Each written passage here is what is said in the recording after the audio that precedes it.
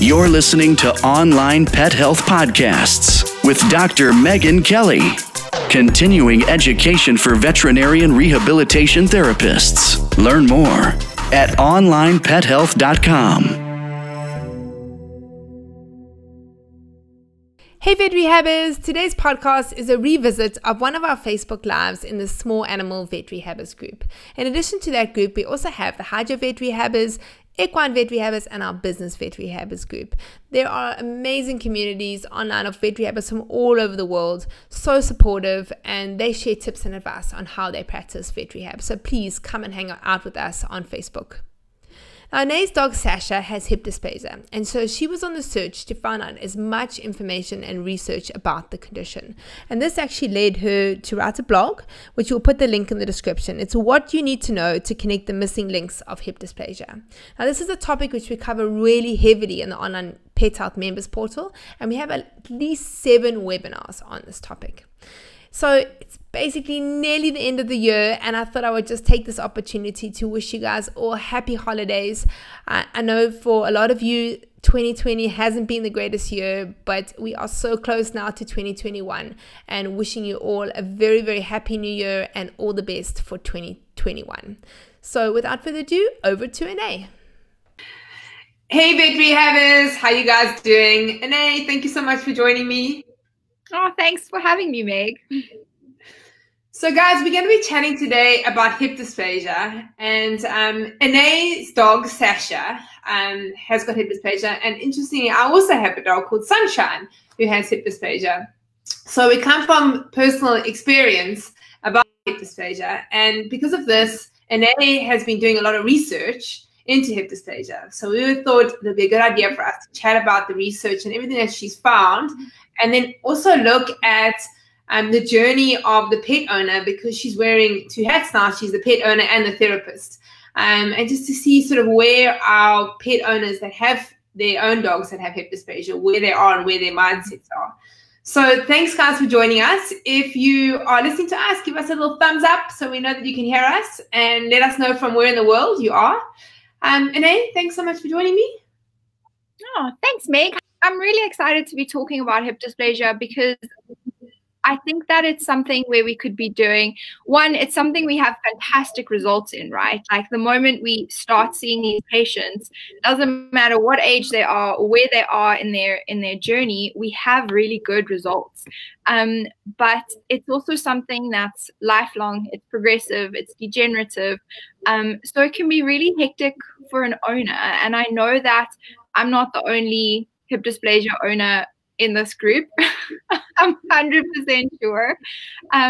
But I'd love to tell you guys about Sasha and about our journey. So Sasha's a boy, and I got him as a puppy. He's a German Shepherd. I got him as a puppy while I was a student studying veterinary physiotherapy in Plett. So we lived by the beach. We had dams and lakes everywhere, and it was like a fantastic place for him to grow up, because from day one I could incorporate swimming and walking in the forest and really good kind of exercise routines for him to set him up for success in the long term.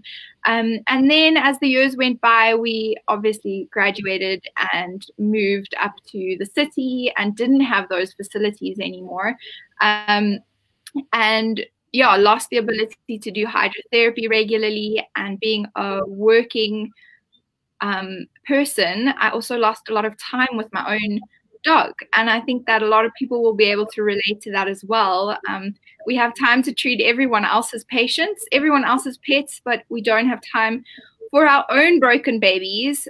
So he kind of pulled second string there for about 2 years. And then I had a baby. And then he pulled like 5th string and was right at the bottom of my priority list. So no swimming and very little targeted exercise. And he just kind of had to get on with his life. And yeah, I mean, I can see the effect of that. You know, the changes that have happened over the years. In the last couple of months, he's hit kind of flare up after flare up. It is winter now, so we do expect that. But he hasn't been bouncing back from them, regardless of the fact that I'm spending a lot of time treating him and working with him. He's just not bouncing back. And now we're on crazy pain meds and all kinds of other, things to try and help him. And yeah, it's not really sustainable, right? So I've been doing some research in our membership portal because we have so many resources on this condition, and it's really just opened my eyes again to all the options that we have, all the things that we can and should be doing. And yeah, I'd love to just chat to you guys about it and share that with you guys. I'd love to know who else has hip dysplasia dogs that are their own dogs. If you guys can just share that, I'd love that. Yeah, and if you guys do have your own dogs that are suffering from hip dysplasia and there are things that you're doing that are working or not working, just share with us. So like, this is really a discussion. We want to hear from you guys. So if you are live now, you can write. If you're listening as a recording, we're going to come back and have a look. And it's really about sharing all the things that we are doing with our patients or with our own dogs that is working in hip dysplasia. So, and then obviously you mentioned about all the amazing lectures that we have, and hip dysplasia is a topic that we've got so much information. So what is the key things that you've learned looking back into all that content? I think we can maybe start with David Dykes because he did 2 amazing lectures, didn't he? Yeah. So David Dykes did part 1 and part 2 on hip dysplasia, where he focused first on the young dog and then on the old dog. And really we're looking at these, like there's a very big difference if you're looking at a hip dysplasia as a puppy and if you're looking at it as a mature dog, because as a young dog, you're really treating hip laxity and trying to strengthen that dog. So your goals are different. Your approach is going to be different because your core problem is that there isn't hip stability, that the hip is lax, and with every stride there's like a reduction and a subluxation of that hip, and over time that causes degeneration. And then when the dog's mature, you're really treating arthritis and no longer the incongruency of the hip, although that is still present, and over time becomes more of a problem again as the arthritis worsens. So it's really, like, for me, the takeaways from those 2 lectures is the different approach you're going to take at different phases of the disease, and then really highlighting a multimodal approach. Like, you can't just throw one thing at this and then expect it's going to have an effect. And you have to be like, the dog needs to be managed for their whole lives. It's not going to go away unless you surgically do something to improve it or to take the problem away. So to me, that was kind of the take home from David's lectures, is that you have to have a multimodal approach, and you need to focus your goals, your approach to the phase of the disease in the dog. Yeah. So, Sasha, that name just reminded me of a case that I had called Sasha as well. It was actually a Labrador. And if I look back to the cases that I've treated, here in South Africa, and I think it's changing a little bit. So I think people are a lot more open to conservative treatments and to rehabilitation now in hip dysplasia cases. When I say people, I mean the vets. They're more open to it. But, a few years ago, when a dog had hip dysplasia and it was maybe 8 months old, the first thing they would hop to would be surgery straight away. So conservative management really wasn't something that vets were thinking about. And I'd actually had a radio interview, and this lady, the owner, had heard me. And so she just contacted me to basically have some rehab, some prehab basically, because she had gone to a specialist and had decided on a total hip replacement and was now waiting for her dog to be old enough to have that done.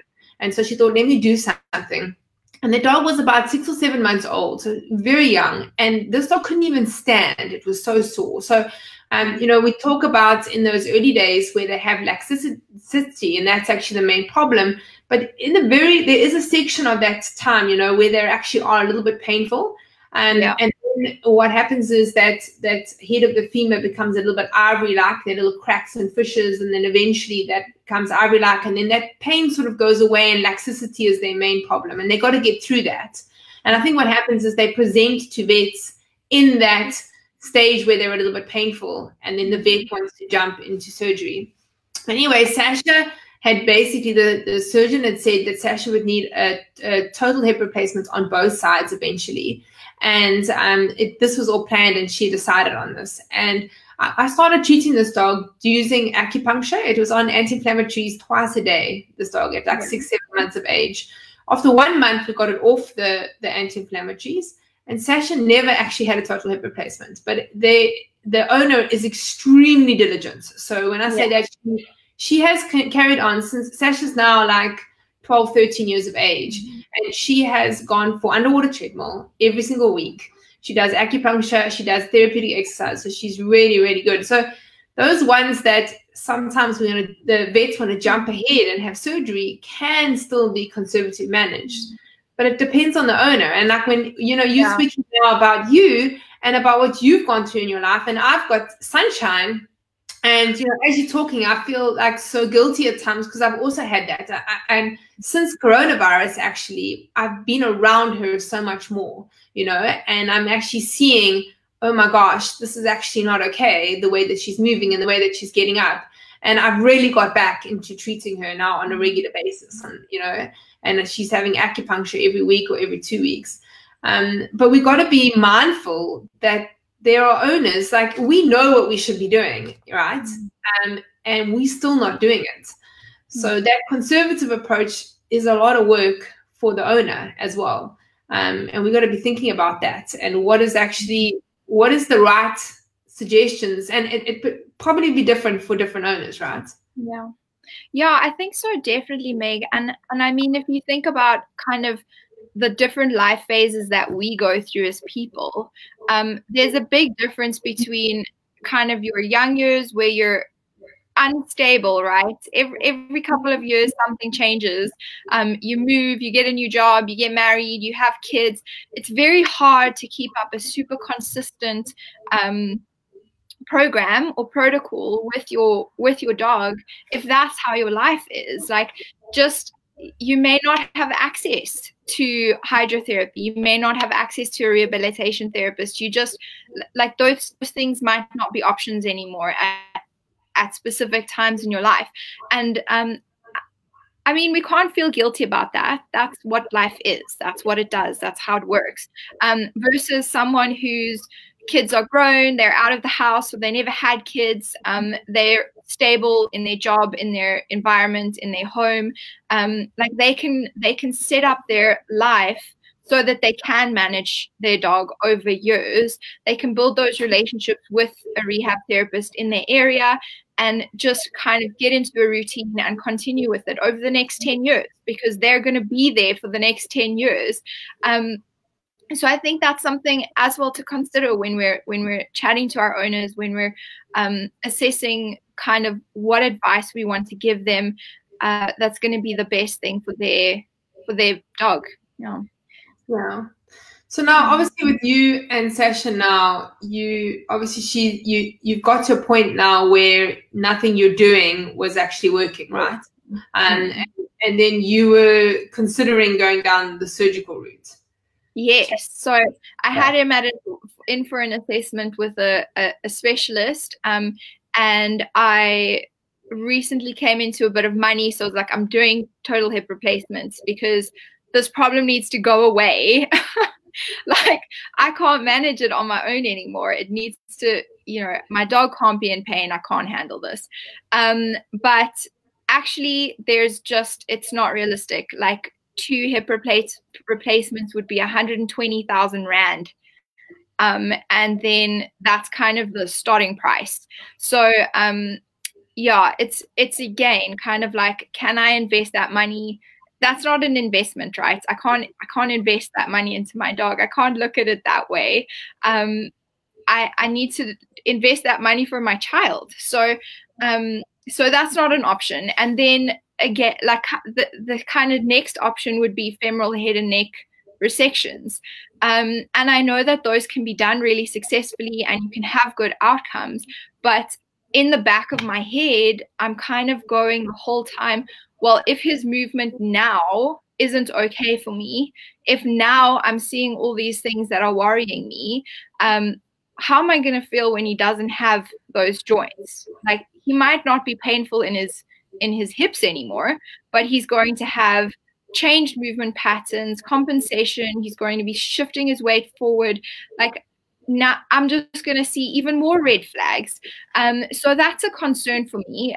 Whether it's 100% valid or not, I'm not sure, because every case is different, and every person that I speak to about the outcomes of femoral head and neck resections tells me something a bit different. So that's a bit of a difficult kind of decision to make. But yeah, so I do want to say, like, if I look at my dog and where he is now, and if I look at a client's dog when they say that their dog is really bad and painful, it's a completely different picture, right? I'm seeing things that they don't see. So so he's not that bad on the scale of bad. It just feels really bad to me because I see all the little things.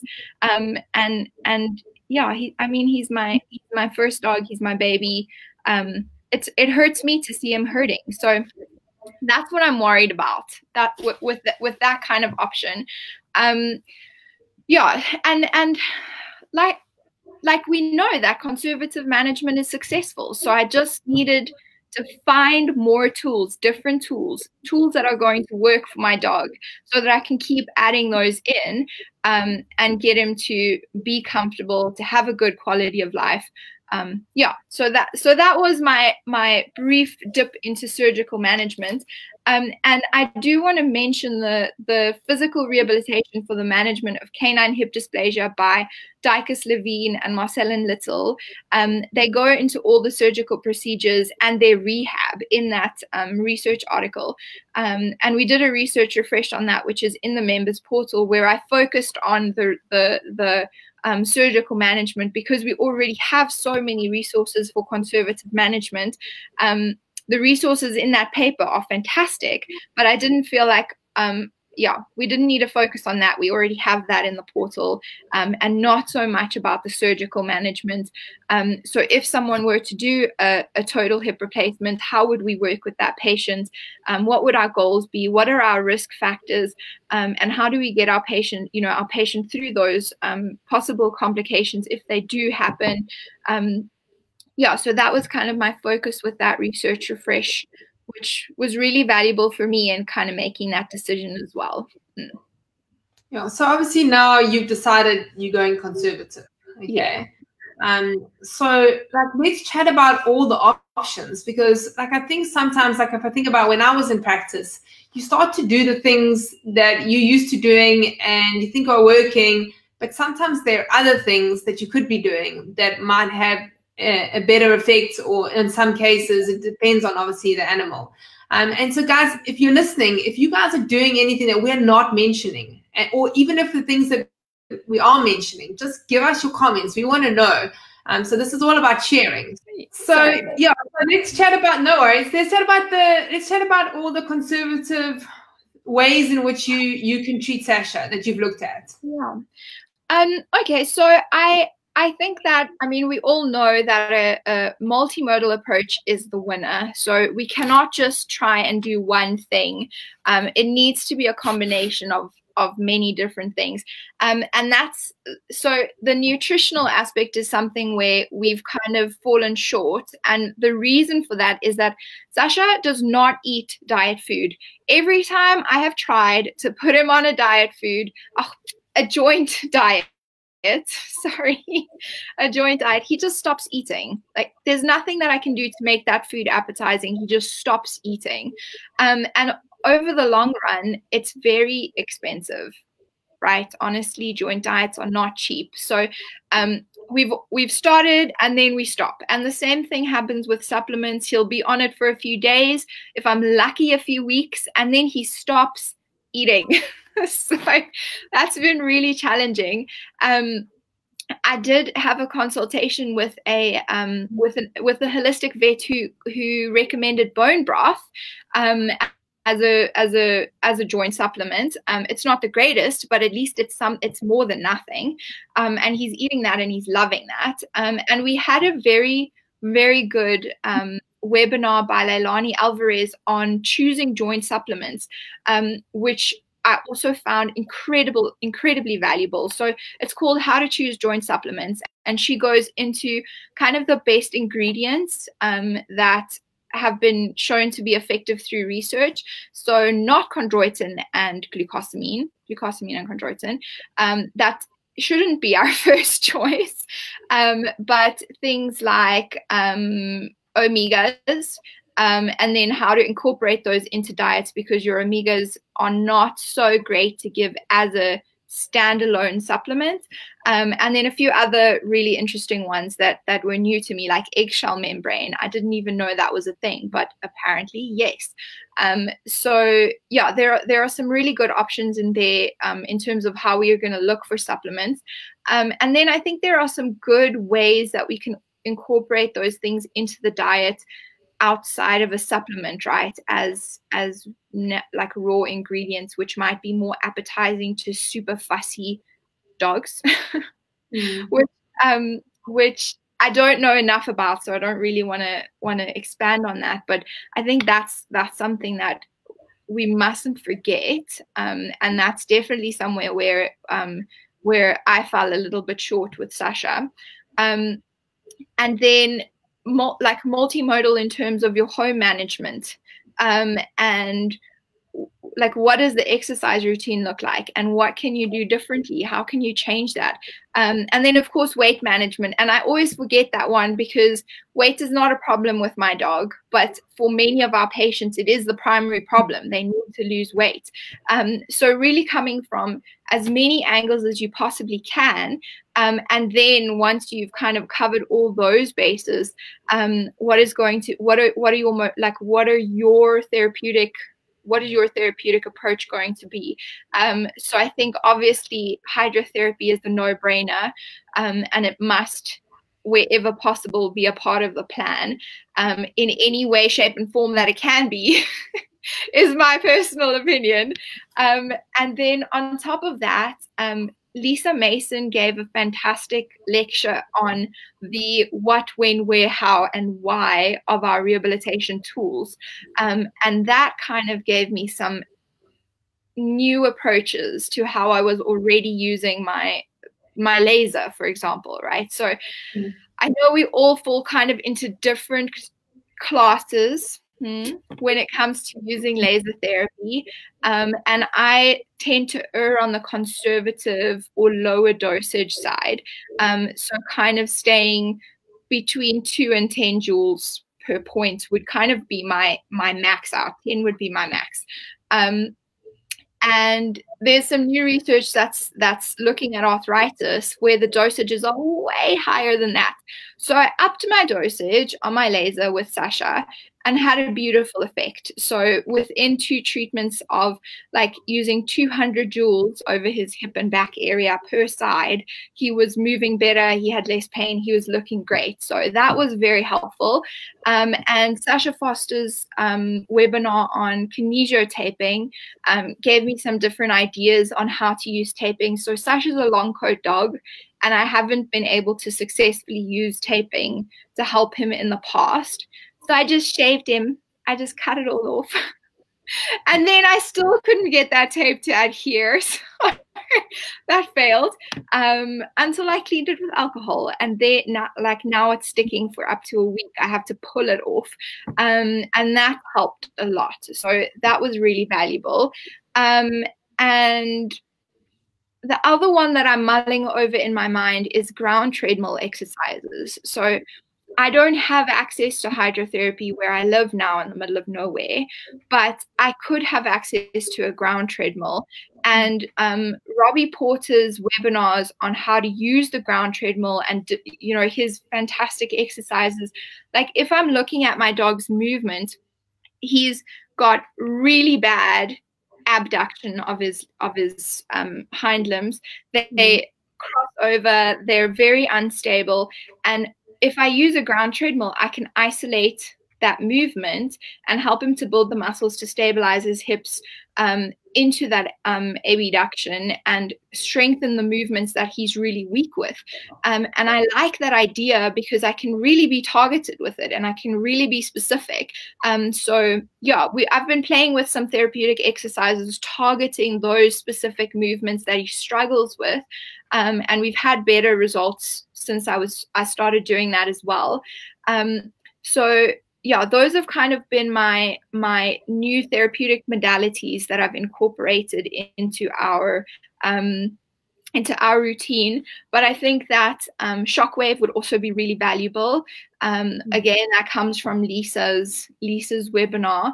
And yeah, and then there's kind of a next step beyond that, right? Where we start to look at well, okay, that's what we can do as rehab therapists, but obviously working within a rehabilitation team or a veterinary team, what else can other members of the team bring to the table? And so speaking to a rehab vet, we're also looking at regenerative medicine and what we can do where we are. So like stem cells are not available everywhere. PRP is more widely available and kind of more affordable as well. So that can be an option, but again, depending on where where the patient is in the degeneration within the joint, right? So to me that she doesn't think that PRP would be a great option for Sasha because the arthritis is already too advanced. And if there's no healthy cartilage, then the PRP doesn't have anything to work with. So then you kind of don't have as great of an effect. So you need to find even something else. So I don't know if you want to jump in there, Meg.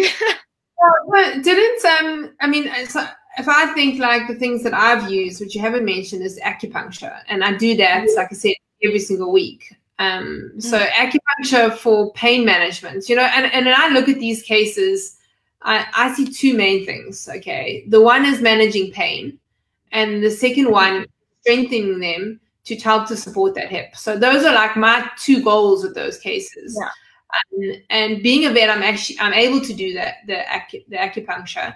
But another thing that I used to do was like, it's basically injecting sort of, they're not actually homeopathic, they're called anti-homotoxic medicines. So I don't know if you guys are familiar with things like Traumeal. So basically it's like a homeopathic medicine, and they come in small little vials. And what you do is you actually inject them into acupuncture points. So Traumeal is one that, and people that work with horses will probably more know about Traumeal because they use it a lot in the equine field. Even vets are using it there. So when I say vets that are just doing, you know, normal GP type of equine vets. But that I found was really, really, really useful, especially when I would do acupuncture and then I would inject into the acupuncture points the Traumeal, and I would find that the results of the acupuncture would last really, really long. And I find, you know, with those kind of cases, if you can manage their pain, then you're able to do the strengthening. So that's the first thing, is the pain. And that's one of the problems when you get to this end stage of hip dysplasia. These dogs are in pain. And so, you know, it's no point sending the owner home with a whole lot of therapeutic exercises if you're not managing the pain. And so that is like key. And before you put them into the treadmill and all that, you've got to get that pain under control. And as soon as you do, and then you start the strengthening, you start to see your results start to improve and the outcomes start to improve. But Sasha, it's so funny that there's just so many Sashas. So Sasha Foster is your dog Sasha, that other dog Sasha. Sasha Foster did a series of lectures for us on therapeutic exercise. And she mentioned something about doing therapeutic exercises. And sometimes, you know, there's certain exercises where we actually might be doing more harm than good. Do you want to touch on that a little bit? Yeah, definitely. So, Sasha Foster's lecture where she was speaking about the hips is called Hip Instability. If you guys want to go check it out in the members portal, and something really interesting came up in that lecture. So it does happen that that vets will not refer a young hip dysplasia patient to us because their perception of it is that the hip is not stable. So our modalities are not going to be effective in strengthening, because if we're strengthening the unstable hip, we're just causing more of that luxation, subluxation. So we're not strengthening the hip in a great way, right? So Sasha Foster's approach to this is that yes, we cannot be doing we can't be doing active exercises with these dogs. We need to start with static exercises where we make sure that the hip is in a reduced position. And by placing the dog properly and checking the hip, we can make sure that it is in that correct position.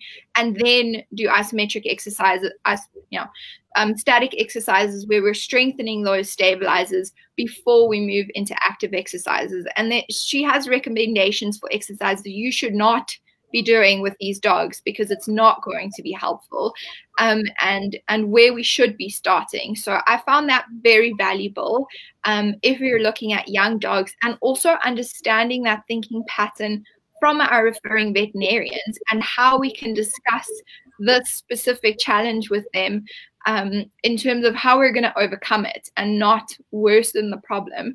And I mean, that's such an important point, right? The joint is unstable. And if the dog is going through a normal walk cycle, a normal range of motion of that hip, it's reducing and it's subluxating, which is not good for the joint. So we need to avoid that movement, and we need to find a different way to facilitate the health of the joint as well as strengthen the stabilizing and then moving muscles of that pelvic limb. Yeah, I'm glad you brought up the acupuncture, Meg, because I actually want to say something on that, which comes from my experience with Sash that I forgot. So yes, I'm a vet physio and not a vet, so I can't do acupuncture. So that hasn't been a modality that I've reached for. But I did go and see a vet that does acupuncture so that I could see if this is something that's going to help my dog. And so I don't, you're going to have to give me a little bit of guidance here, Meg, but from our webinars with Kenneth Hubert, where he focuses on pain and pain management from a medical perspective, what stands out for me every time I watch those lectures is the sensitization of the central nervous system.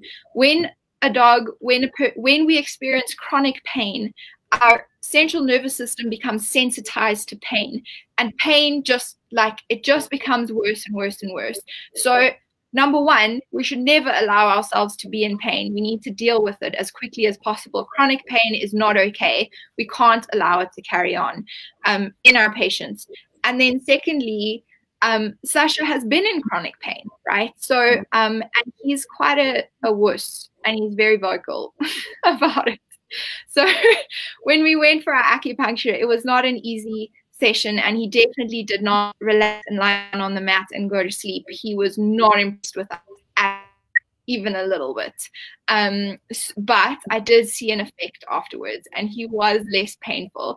And she did give me some vials of Trawmeal and show me how to inject them under the skin, that I could try that at home and see how it works for him and what happens with him.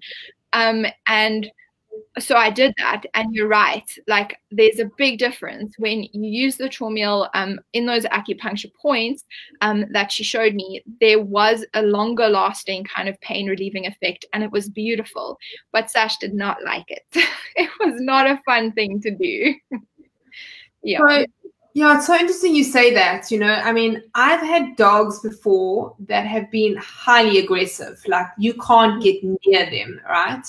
And always in those kind of cases, I'm always hesitant to treat them, because I feel sometimes if they're so tense and they're trying to bite you, they're trying to muzzle on, and the owners are panicking, like, well, how effective are my treatments ever going to be? So like with acupuncture, you can try and get a few needles in and then like step back. And then I put them on the pulse magnetic field therapy mat, and just hope something, but you can't do any manual kind of stuff with them. And, if I think about loads of cases, like especially those young dogs that have got hip dysplasia, And here in South Africa, we have a breed called a Boer Bull, which is like a cross between a Bull Mastiff and what? A Boer Bull is not something that people overseas would know about. No. So it's an African breed, but it's like a Bull Mastiff, but a little bit smaller than that. And they are known for being quite aggressive, okay? But a lot of them have hip dysplasia. And I can think about one particular case where I really couldn't get near the dog. Like, literally, I think I got one needle into the dog, that's it. And over the time, the owners just persevered and they just said, no, like we have to help him. And eventually, by the end of it, that dog would come and just lie down, and I'd be able to put the needles in, and the owner would be there. The muzzle was off like 6 weeks later, and the dog loved me, suddenly, because it associated me obviously with the pain going away. But so what I'm saying is that Sasha might have been a little bit nervous and a little bit averse, but eventually they actually start to realize. And if I look at my Sunshine, she comes now and she actually I put the mat down and she knows what's happening. And she comes and she puts her back towards me and she puts her where she needs to be treated. And she also, in the beginning, Sunshine was so difficult. I actually hated doing acupuncture because I couldn't keep her still. And now she just completely lies down. And one thing that you will find with acupuncture is that you actually need to have a series of acupunctures for it to actually start to have effect.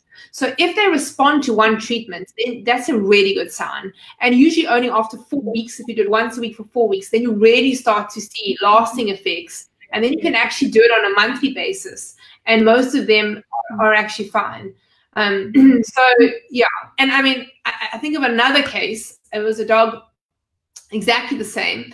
And I used to rent a place that was right next to a veterinary practice. So I had my practice. And this particular dog, whenever any veterinary stuff had to happen, they had to come and call me from my practice to come and look in the dog's ear and do the eye and to put a catheter in. Whenever they had to ask me to come because I was the only one that the dog, trusted because of that.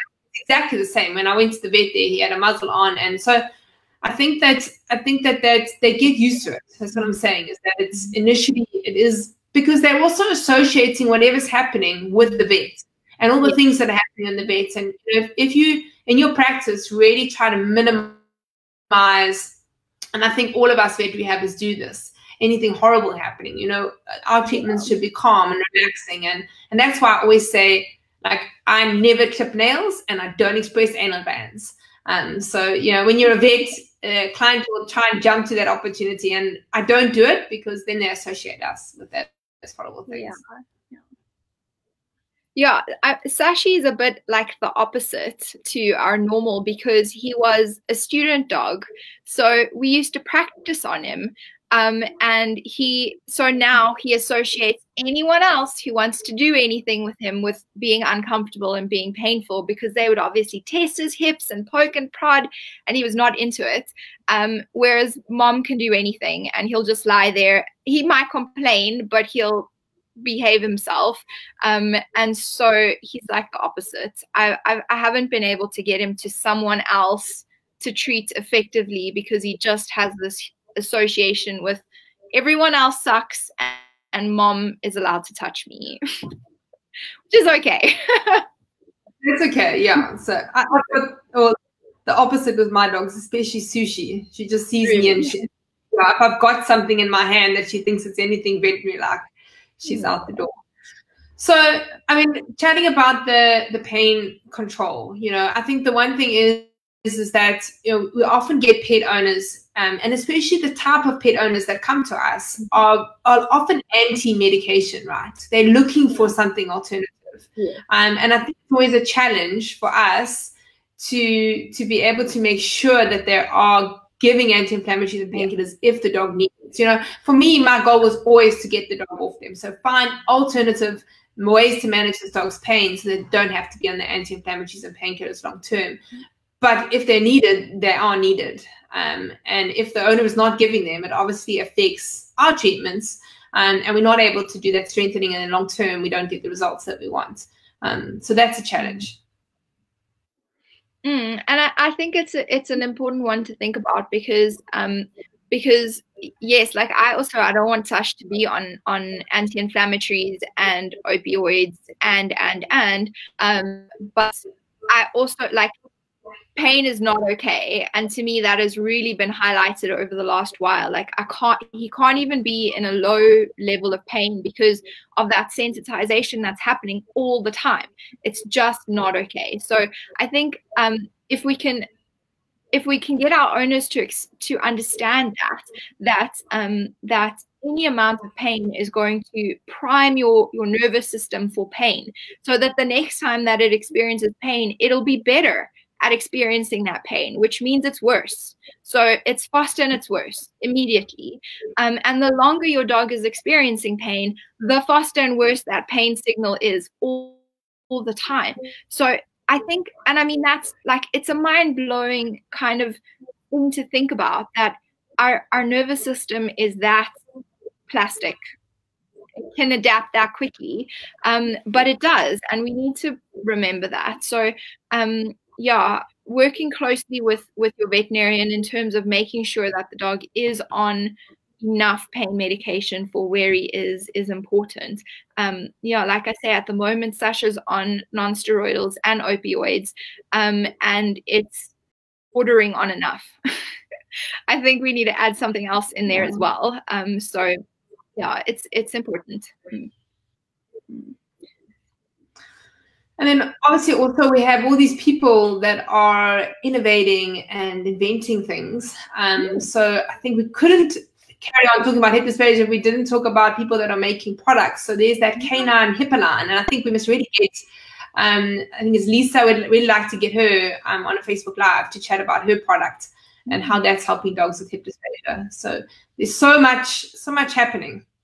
Yeah, I think it's a very promising idea, and I think that Lisa is doing some research on its effects, so it'll be really nice to see those results in the coming years. All right, guys, thanks so much for joining us. Ané, thank you for sharing your story and for all the learning that you found. And for, you've actually got an amazing blog that Ané wrote. So I'm going to ask Ali from the Online Pet Health team, won't you share the link of that blog in the comments, because it actually summarizes a lot of the stuff that we've been chatting about. So thanks for sharing, Ané. It's been great. Cheers, Ané. Have an awesome day. Cheers, Vet Rehabbers. See you guys soon. Bye. If you enjoyed this podcast, please hit the subscribe button so you get notified every time I load a new podcast. And please, if you get a moment, head over to Stitcher or iTunes and leave me a review. It's a really lonely job being a podcaster, and so the only time I get to hear from you or know that you're out there is when I get a review. And know that I read every single one of your reviews. So to those of you that have left reviews, I want to say a very, very big thank you. Every time we get a review, it really helps to get the Veterinary Rehabilitation Podcast out there to all the vet rehabbers all over the world. Alright, vet rehabbers, so if you are looking for more continuing education in the field of veterinary rehabilitation, head over to onlinepethealth.com. Go be awesome, guys.